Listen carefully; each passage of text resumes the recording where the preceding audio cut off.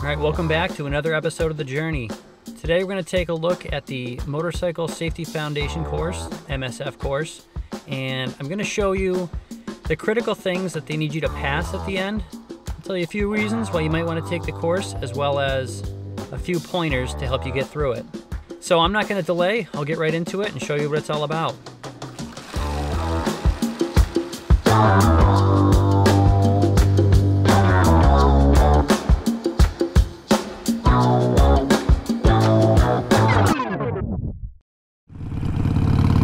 I'm just playing.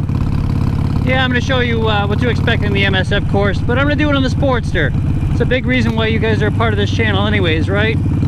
Plus, truth be told, it was so wet and miserable, the video footage probably would have sucked, and they weren't too thrilled about me videotaping their course anyways. Understandably, I guess, but let's find an empty parking lot, and I'll show you what to expect.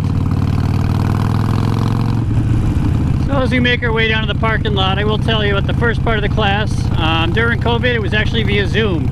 It's the classroom time, so this is where they talk about all the theories about how to ride, the rules of the road, how it applies to a motorcycle. This is everything that you're going to need to know to pass the written test. So there's two parts of getting your motorcycle license. There's the written test, and then there's the practical test, which is on a bike. They give you this MSF catalog, course handbook, and everything's in there, but they go through it step by step. And at least with my course, they were very sure about telling you the things that, you know, are worth remembering, meaning that they're going to be on the test. This is a Massachusetts-based course, but as far as I can tell, everything I've seen, I saw one in Texas. I think most of the states are all the same. So what I'm going to show you today is the 5 things that you need to pass for the practical test, which, if you've never ridden a bike before, is the thing that you're going to be the most nervous about, I'm sure. Now we're almost at the parking lot. I'll get set up and I'll see you there.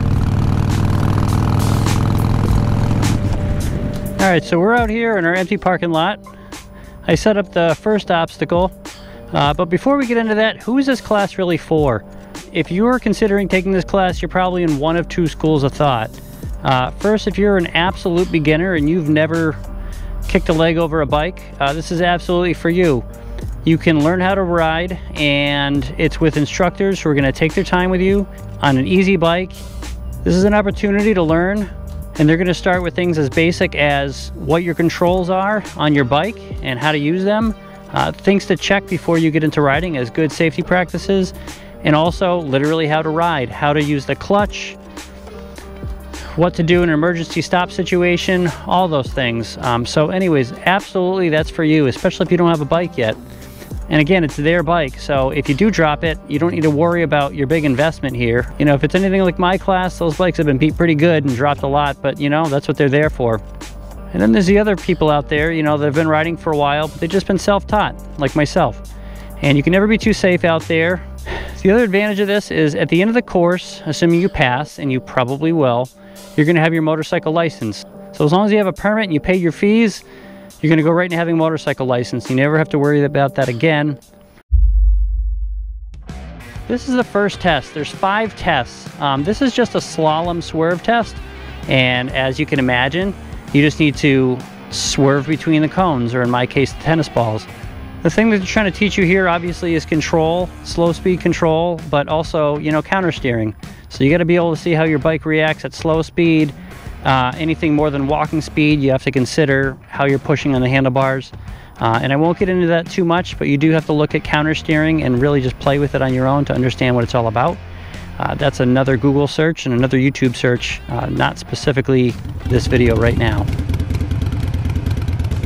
You know, they test you at the end of the second practical day, and by the time you have to do this, you will have already done so many of these things that it's going to be second nature to you.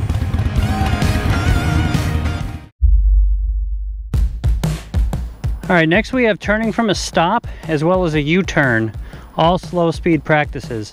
What I have set up is the 2 tennis balls are your entrance.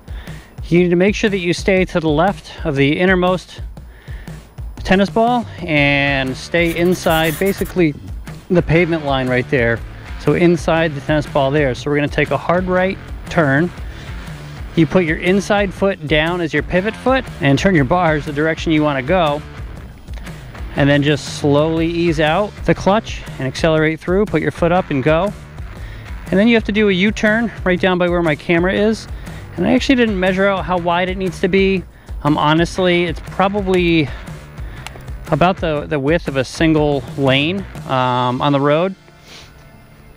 But I'm just gonna use these pavement lines for the parking spaces as a reference. So let me show you how that goes. And honestly, it's a lot simpler than it looks. If I can do it on a Harley with ape hangers, you could definitely do it on a little 250. So let's get into it.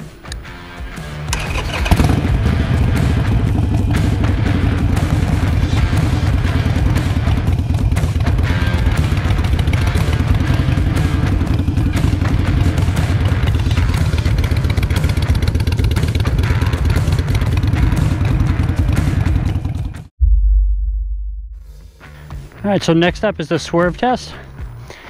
Basically what they want you to do is swerve to avoid an obstacle. So it's going to be a counter steer right and a counter steer left, or a counter steer left and a counter steer right. Basically it's a maneuver to do when you can't stop in time, like if a car pulls out in front of you. If you can see the front two tennis balls here, that's the entry lane, and I'm actually going to be doing a swerve to the right.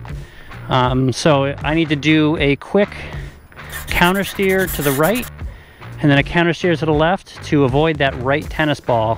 The far two are just kind of put in the line to pretend like it's the obstacle that I can't go through. So, as is the case with a lot of these maneuvers, they want you to get up to a speed of 12 to 18 miles per hour. So we're gonna do that. And also something I forgot to mention is there's a lot of stopping with your front tire in a box. So they just wanna make sure that you can stop where you wanna stop. Just practice stopping. Honestly, pick a line anywhere and use that, and just try to stop with your front tire within 2 feet of it. So I'm gonna fire up the bike, get this one done.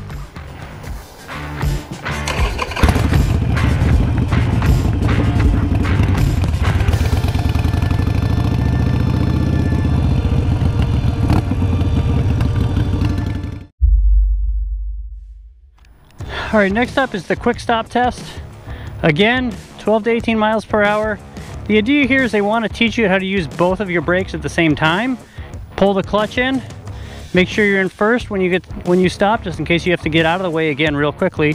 But all you really need to do to pass is stop in a short enough distance. And I couldn't tell you what that is, but all I would say is make sure that you progressively use your front brake and squeeze it more and more and more until you stop, and you should be fine. Keep everything totally straight, keep your body straight, keep your wheel pointed forward, and you're gonna get the most amount of braking possible.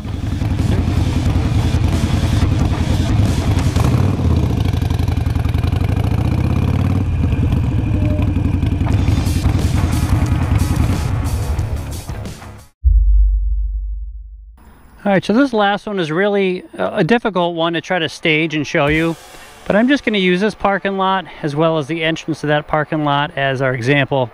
They are going to have a little course set up, just drawn out, looks like a little racetrack. And the idea here is what they want you to do is navigate. It's about a half, 3/4 of a lap, and they want you to go through a corner, roll on the throttle as you come out of that corner. It's part of the slow look, press and roll corner that they're going to teach you. They want to see you kind of roll on the throttle as you go down the straightaway, again at least hitting that 18 or so mile per hour threshold, using both brakes to slow down as you get a safe speed to do the corner. You want to slow down before you start cornering. Navigate, look ahead in the corner where you want to go, make sure that there's no obstacles there, find out where you want to go, look at that, and pick the right lane within your lane. As you know, there's 3 different areas that you can be in your lane. Go through the corner at a consistent speed, and then same thing, roll on the throttle as you get out of that corner, and then there's another spot to stop, and then that's it.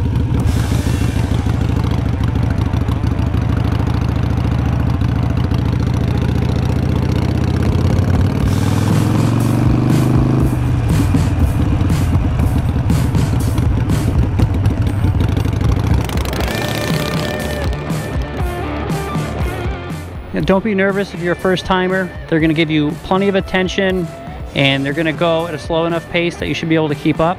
And if you're somebody like me that's been self-taught, as an added bonus, you know, you get your motorcycle license if you just have a permit, but you also get a discount on your motorcycle insurance for the rest of the time that you own a bike. How much do I owe you? AC said 10%. Again, I hope you enjoyed the video. I know I'm a better rider for having taken the course, and I hope this video helps you if you're on the fence about taking it, if you're not sure what to expect. Like I said, if you did get enjoyment out of this, or if it was helpful, hit the thumbs up. It might help somebody else find the video as well. As always, hope to see you guys on the road. Be safe and be well. See you on the next one.